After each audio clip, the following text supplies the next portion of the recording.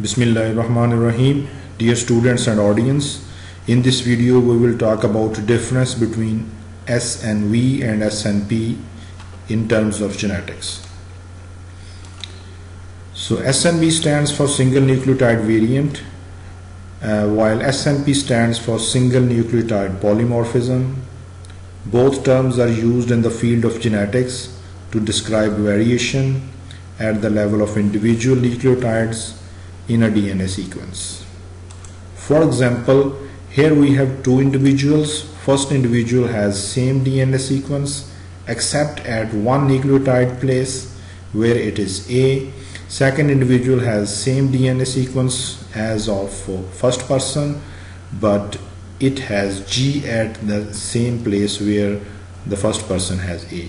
So this is a sort of variation between these two individuals, and this is called single nucleotide variation in DNA of two individuals, and this forms the concept of SNV as well as SNP. So let's have a look at the variation between two terms.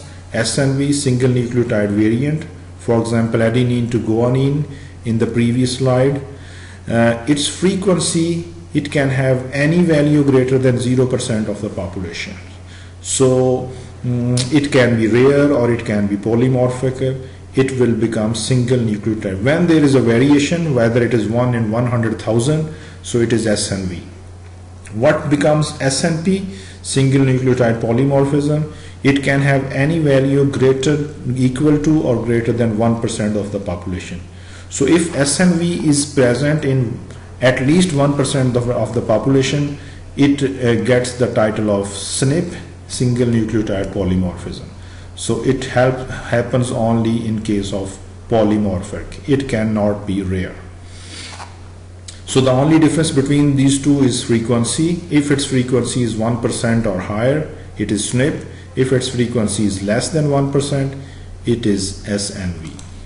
So summary, all SNPs are SNVs, but not all SNVs are SNPs. So any SNV which would be less than 1% of the population, that would not be SNP. Both represent genetic change at single nucleotide level among populations.